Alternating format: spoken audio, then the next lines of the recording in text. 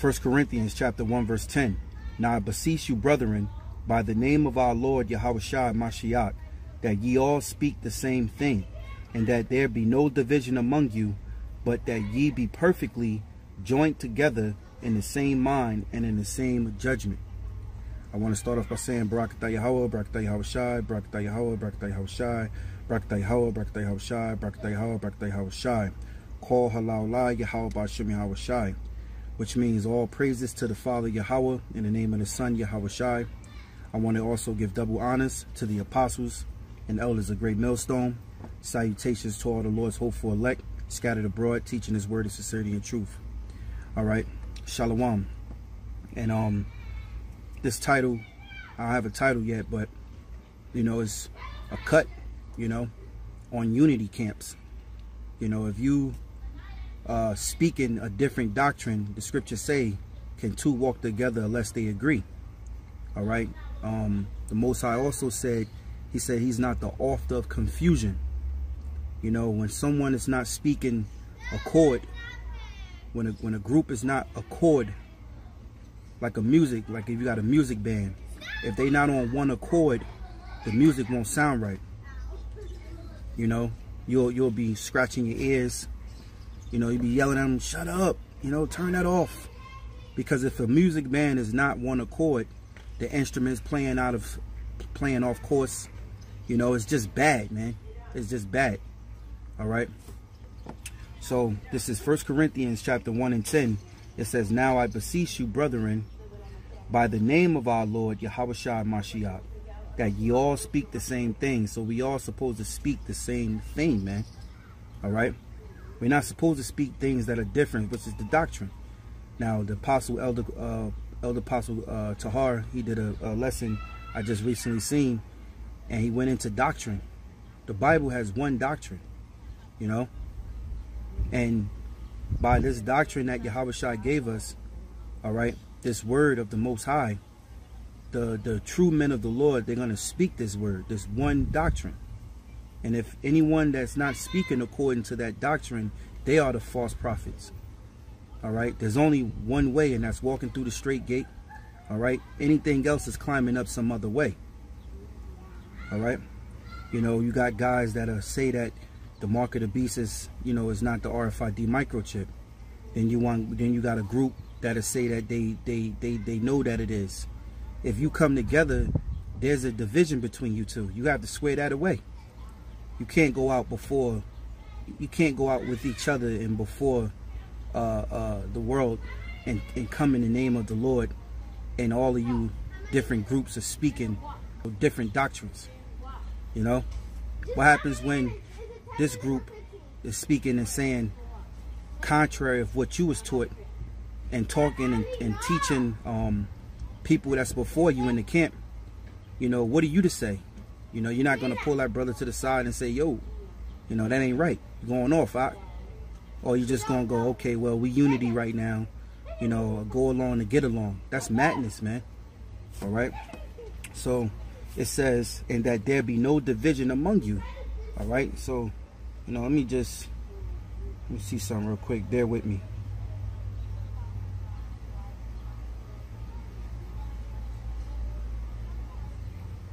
Bear with me. Division, quick Google search.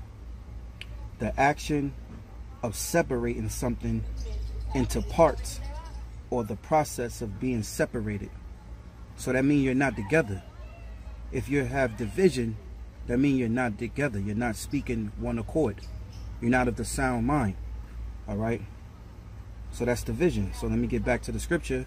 Now I beseech you, brethren, by the name of our Lord Yahawashi Mashiach. And let me say this too, even starting with the name, you know, that's the indicator right off the rip. You know, God come up, shalom, hey, shalom. You know, of course we say shalom, you know, because the Lord said be peaceful with all men. And if there's a brother or a man that knows he's an Israelite, that's what's up.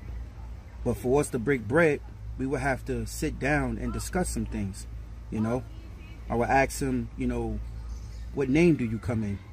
You know, if he say another name other than the truth, then I know, okay, well, maybe let me, you know, try to correct him if I read his spirit correctly. And if he's proud, you know, then let him be. Go on your way. We can't break bread. We won't be friends, you know. We won't be cool until Yahawashi come and fix things, you know, because Yahawashi is the true gatherer. He's the one that's going to unify the elect. Not all it. Well, let me say, the Lord is going to unify all Israel because he laid his life down for all Israel. But in particular, the elect. And the ones that he's going to gather first is the elect. And they're going to speak one accord. It says that there be no division among you, but that ye be perfectly joined together in the same mind and in the same judgment, man. All right, so in the same mind and in the same judgment. So when the Lord placed his laws down, he gave us one mind. He gave us one judgment. Okay, you know, what is the penalty for this? What is the penalty for that? When you transgress this, when you transgress that, what is the penalty? You know, there's some laws that are a judgment unto your death, and there's some laws that are not, you know. So now dealing with a law, okay, where the Lord clearly told us not to take the mark of the beast. You teaching that is not the mark of the beast, which is the RFID chip. What that means? That means that people can take the RFID chip.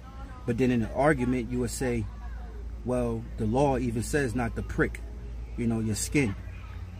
Well, okay. Well, what about if your life is on the line? What if Esau, when he got you at your balls, all right, your kahunas, and he got your family in one hand and got you in the left, in the other hand, and got a gun in your face and telling you either take this chip or I'll off you and your family. Because that's what it's really going to boil you down to. That's Jacob's trouble, the hours of temptation. You're going to take the chip because in your doctrine and your belief is that this is not the mark of the beast. The mark of the beast is Christianity. The mark of the beast is an embargo. See, for the true ones that the Lord actually dealing with, the elect, they're going to see right through the madness, man. They're going to see right through it. They're going to see who got the truth and they're going to see who doesn't have the truth. So it says, but that ye be perfectly. Let me look the word perfectly up.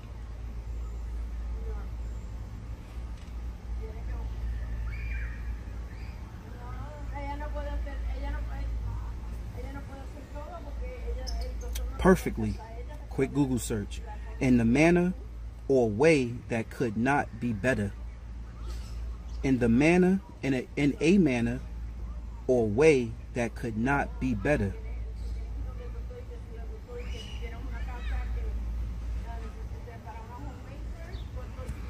So perfectly, man, which the scriptures tell us we must strive to our perfection, to seek our mastery.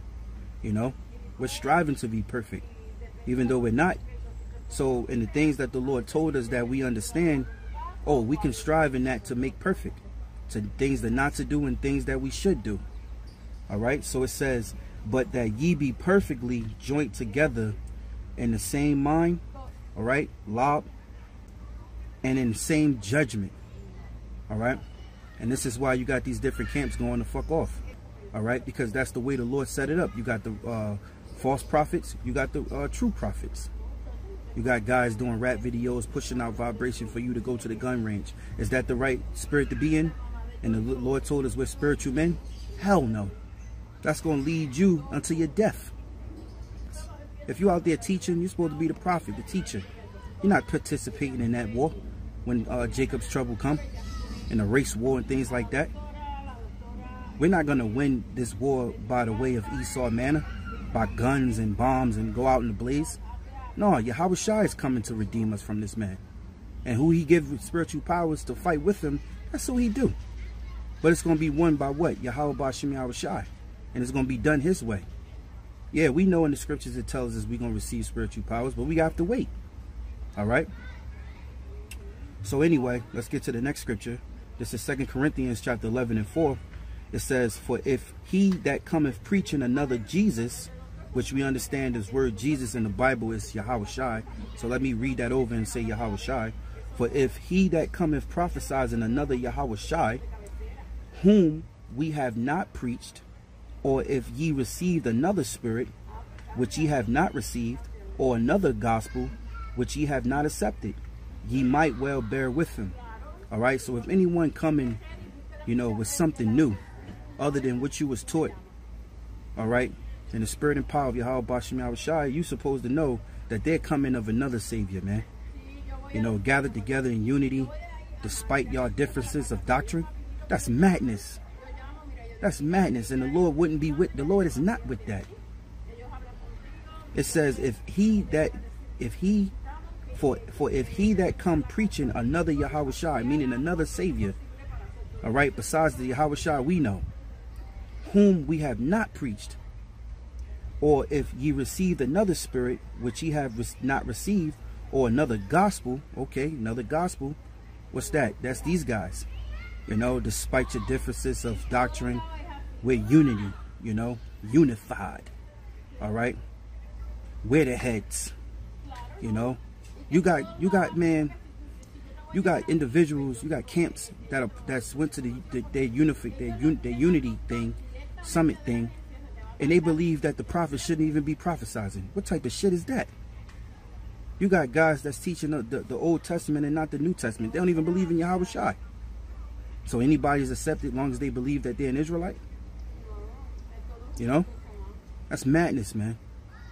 So it says, or if you receive another spirit. What's the other spirit? You know, if it's not the Rawchaa Qadash, spirit holy, which is Holy Spirit, all right, because in the Hebrew, we read from what? Right to left. We don't read from left to right. So it would be what? Rawchaa Qadash, spirit holy, all right. So whoever come in another type of spirit, and it's not of the Holy Spirit of Yahawah, BaHaSham, Yahawashi, then it's of Satan. All right. It says, which ye have not received, or another gospel, which ye have not accepted, ye might bear with him. All right. So that's to the point, man. All right. So let me get some of this right here. This is Matthew chapter 7, verse 15. It says, beware of false prophets. Right off the back, man. It says, beware of false prophets. This is why the Lord allows certain men to do what they do, you know, because they're that 2/3 party, man. You know, these guys got pride, man. Some of these heads thereof in these different camps got pride, or they either sold out to some organization or Esau, all right, took in the Judas purse, took in the bag to teach you lies, starting with the name, starting with certain doctrines that Esau can make it, you know, telling you that the mark of the beast is not the RFID microchip, you know, changing up the doctrine, perverting the gospel, hoping that you turn back, you know. These things are set up before you guys, man, and they're preying upon the fruit, man. Esau wants to slow down this fire, man. He can't put it out. He only could just, hopefully, in his mind, slow it down, because he know the Lord is coming. This is why he prepared himself. All right. So it says, beware of false prophets. You got to beware of these men. You got to understand. That's why the scriptures say, blessed he that readeth, man. You got to read the scriptures. You know, and ultimately, the Lord have to be dealing with you in order for you to see. In order for you to have the spirit of discernment. Because that's a spirit, man. The spirit of discernment. It says, beware of false prophets which come to you in sheep's clothing. Yeah, they come in garment attire, the gauntlets, grouped up, all same garments. They look good, doing rap videos and all of these things, you know, cadence together. Come Yashala, you know. They come in sheep's clothing. They come in that gay clothing, man. That ooh, yeah, them gotta be the men of the Lord. They looking good, you know. It says, but inwardly, which is their mind, they are ravening wolves, man. All right, you know, because really they have a inner self demon which wants to turn you away from the truth in somehow, some way. All right, either they want money from you, they want your woman, all right, shit, they want women, okay, what is it, they want fame, you know, they want money, you know. I said that already, you know. It says verse 16, ye shall know them by their fruits. That's how you know them, by their fruits, because you see what their fruits are doing, you know. You got guys going to the gun range, man, going to the gun range and putting out this vibration that we should all get guns and take up arms against Esau. That ain't the way of the scriptures. All right, that ain't the way of the scriptures. It says, ye shall know them by their fruits. Do men gather grapes of thorns and figs of thistles? Yeah, because, you know, if you are righteous, you're gonna You know, if you righteous, you're going to gather what? Those of like-minded, those of your speed. But if you evil, you're an evildoer, you're going to dwell and gather those of your speed, you know. So it says, do men gather grapes of thorns and figs of thistles? No, they gather the grapes as something they can eat, you know. That's why in this word, the Lord told Ezekiel to eat the roll, because it's symbolically, you're eating the word. You got to eat this truth, you know. So it says, even so, every good tree bringeth forth good fruit, but a corrupt tree bringeth forth evil fruit. And that reminds me of Job, when Job said, can something clean come out of something unclean? Roughly paraphrasing, it says not one. So nothing clean can come out of something unclean, man. And those that are the elect, that's amongst the wicked men, they're going to come out of that, man. And they're going to get with the truth. They're going to get with Yahawah, and they're going to teach the truth. There was plenty of brothers recently, this happening with our camp here in Jersey. You know, brothers coming across the camp, they want to jump out the car, say what's up. You know what I'm saying? And I didn't even notice that it was these other small different groups that they all, you know, I was driving the other day and I was downtown Newark and I saw another group, 2 guys down there teaching. You know, I wanted to hop out and investigate and see what that was about, but I was on the move, you know, and just thinking back on the camps, how the guys are coming up, you know, and showing love. But one guy told me, I forgot your name, if you watch, he had the gauntlets on. He said that he dropped out of some camp, you know what I'm saying, because they didn't see eye to eye. So that brother must know, you know, division. You know, if you have division, you know, you gotta square it away. You gotta square it out, man. You know. So you can't come together in false doctrines, man, and think that the Lord is with that. That ain't what the Lord is with. The Lord told us to teach the truth and wait for his gathering. And the gathering is waking up through the world. You can't see that this truth is being pushed in all 4 corners of the earth. Damn near all 4 corners of the earth. You got brothers all over the world teaching the truth, man. Or teaching that we're Israelites, man. Let me say that. You know, you got plenty of brothers in GreatMillStone teaching the truth, the 100% truth around the world, man. You know. All right, so it says, every tree that bringeth forth evil fruit, neither can a corrupt tree bringeth forth good fruit. Every tree that bringeth not forth good fruit is hewn down and cast into the fire. So everything that's not of Yahawashi is going to get cast down, man. It's going to get taken out eventually. It says, cast into the fire, which is that lake of fire, man. All right. Verse 20. Wherefore by their fruits ye shall know them. Not every one that say unto me, Lord, Lord, shall enter into the kingdom of heaven, but he that doeth the will of my Father which is in heaven. All right. So like the Lord said, man, many are called, few are chosen. And he said, not every one that say unto me, Lord, Lord, shall enter into the kingdom of heaven. So not everyone gonna make it, man. Because you got guys that are set up. You got guys that are teaching false doctrines, man. You know, just because you saying, you know, you out there, you know, supposedly casting out devils, but you're evildoers, man. You know. So it says, not every one that say unto me, Lord, Lord, shall enter into the kingdom of heaven, but he that doeth the will of my Father which is in heaven. Many will say unto me in that day, Lord, Lord, have we not prophesied in thy name? And in thy name have cast out devils? And in thy name done many wonderful works? All right, they teach the Israel, they go before these, and that's another thing, see? Because some of these guys, they like to go into the crowd, they go find a parade, and then you go set up at a parade where you don't never really be at, and you want to just get, you know, curse these people. You got a pride parade, a homosexual pride parade, and you want to go there, set up shop, and curse them out. And so you can get all this attention and this conflict, you know, and this traffic, you know, so you can get those views.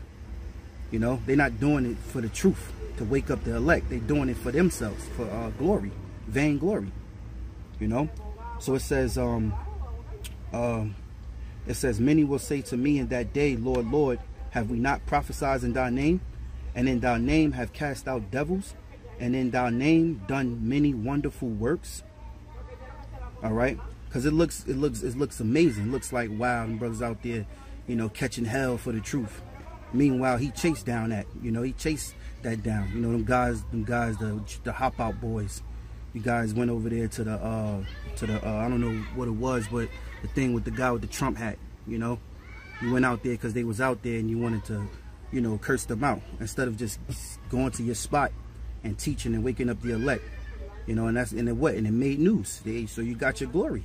You got your constellation. There you go. So let me read it again. It says, therefore, many will say unto me in that day, Lord, Lord, many will say to me in that day, Lord, Lord, have we not prophesied in thy name, and in thy name have cast out devils, and in thy name done many wonderful works?